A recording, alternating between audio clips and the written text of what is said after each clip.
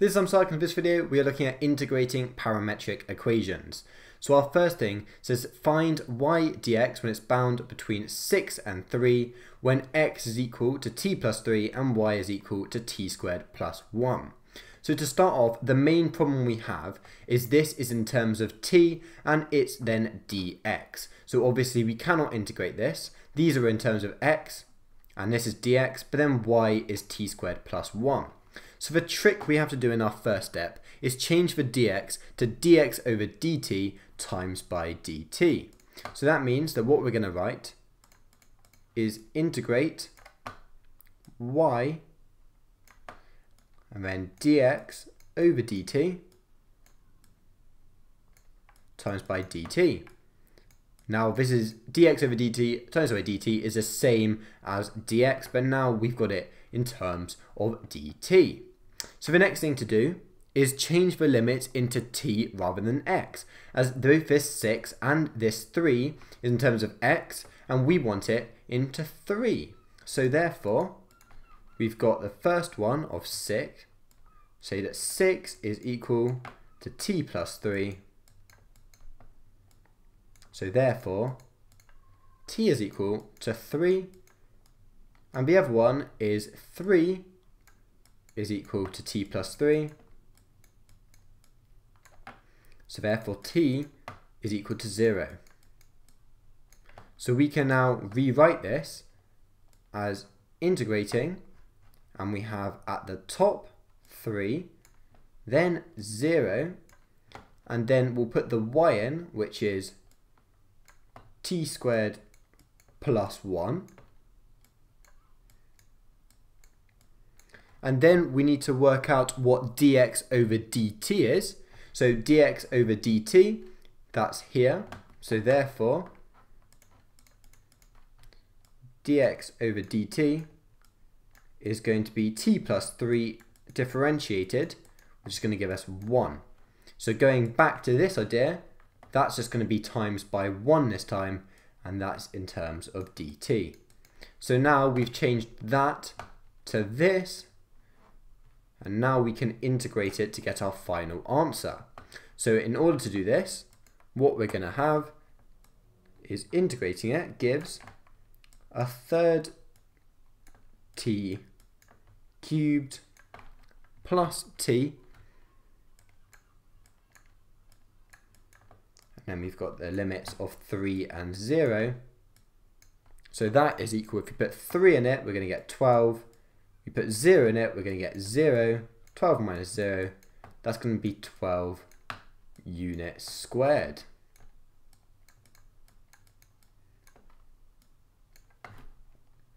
So the next question says that the curve C has the parametric equations x equals ln t plus 2 and x is equal to 1 over t plus 1. So we have to show that the area of R, which is bounded between ln 2 and ln 4, is given by the integral 2, 0, so it's bounded by 2, 0, integral of 1 over t plus 1 times by t plus 2. So to start this off, we're going to put it in that same form that we looked at in the first question, and that is going to be integral of y and then dx over dt times by dt. So that means that what we're going to get is y is equal to 1 over 2 plus 1, and that's going to be times by dx over dt. Now dx over dt, if we're going to integrate that, ln is going to integrate together 1 over t plus 2. So therefore, we're going to have integrating of 1 over t plus 1 times by t plus 2. But we haven't finished yet because we haven't looked at the limits yet. And in this is asking us to get 2, 0. In this we have ln 2 and ln 4.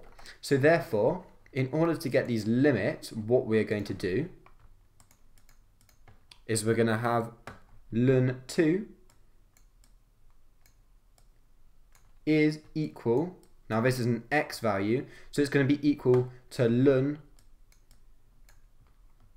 t plus 2. These luns and cancel, and we get 2 is equal to 2 plus 2, t plus 2.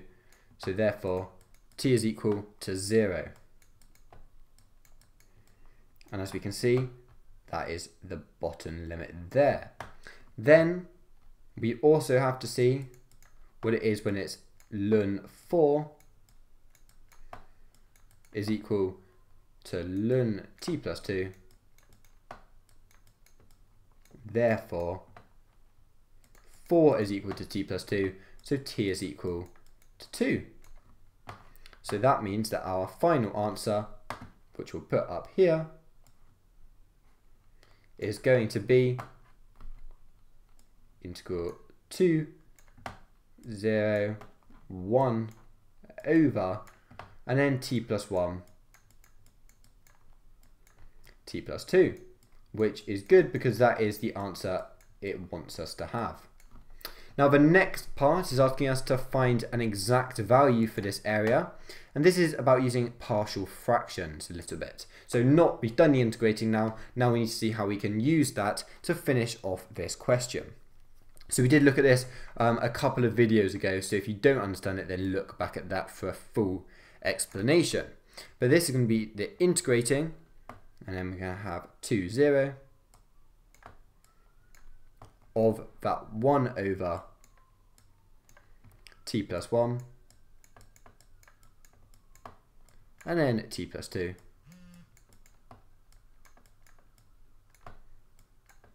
is equal to a over t plus 1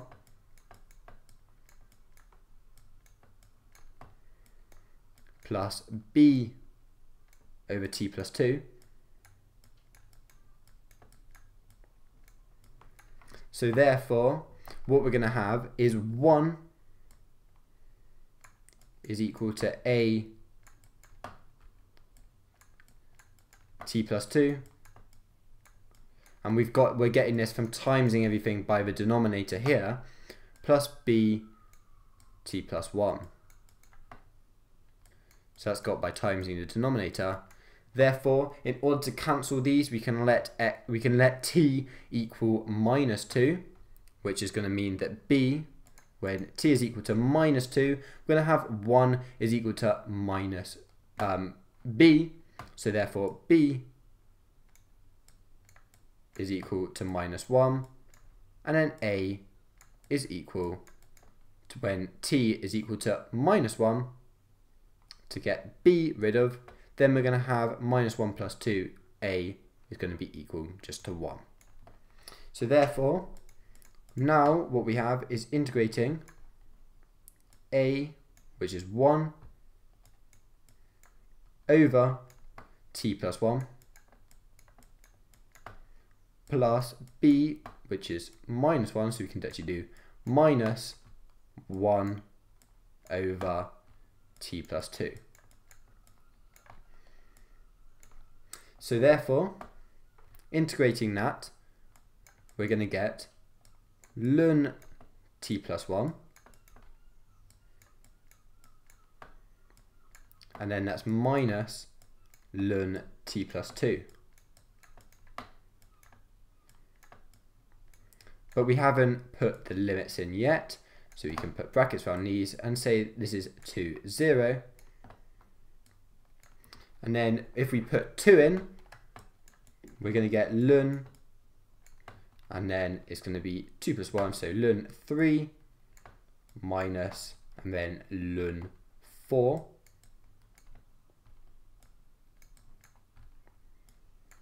And that's going to be minus ln 1 minus ln 2. Now using the laws of logarithms and then minus, therefore that's going to be ln 3 over 4 minus ln a half, which is going to be equal to ln 3 over 2. And that is our final answer. So the final question we have has a curve. It says that this curve has the parametric equations x is equal to 3t squared and y is equal to sine 2t. So question A asks us to write down the value of t at the point A where the curve crosses the x-axis. So as we can see, it crosses the x-axis twice. One is evidently at 0, the other time is at A. So this means that what we're going to do is say that y is equal to 0, because this is 0 here, it crosses the x-axis when y is equal to 0, and therefore 0 is equal to sine 2t. So therefore t is equal to 0, but more importantly, it is also equal to a half pi. And this is the one we're wanting, as this is the point A. Next one, B, is the bulk of the question. And it says that find in terms of pi the exact area of a shaded region bounded by C and the x-axis. So again, we're going to start off in exactly the same way we normally do. However, this time we already have the limits t. That is both in t, 0 and a half pi. We do not need to change this at all. So therefore half pi at the top, integrating, and then we've got this 0 here. And then we'll have y, and then again we'll do this trick of dx over dt. So that is going to be equal to a half pi,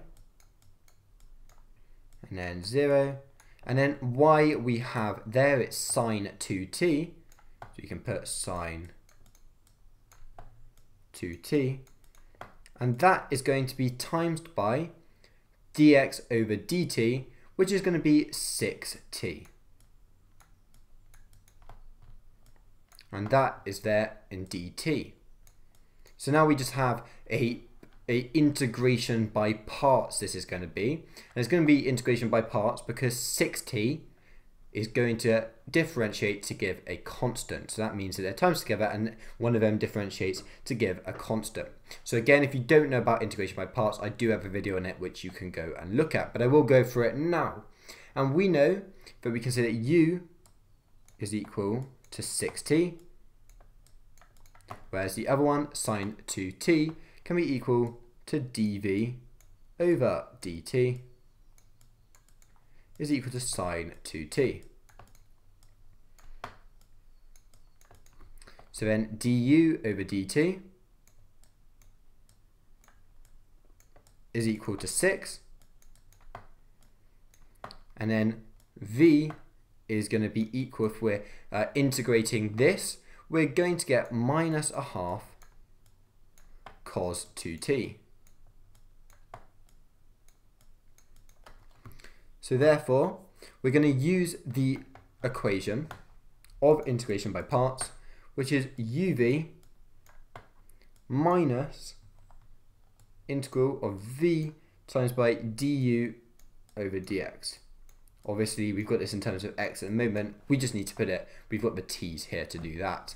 So therefore, uv is going to be 6t times by minus a half cos 2t. So that is going to be equal to minus 3t cos 2t.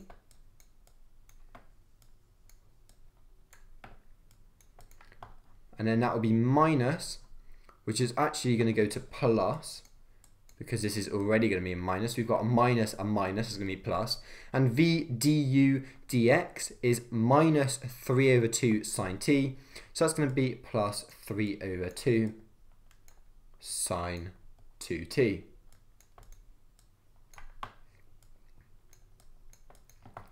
So now we have that.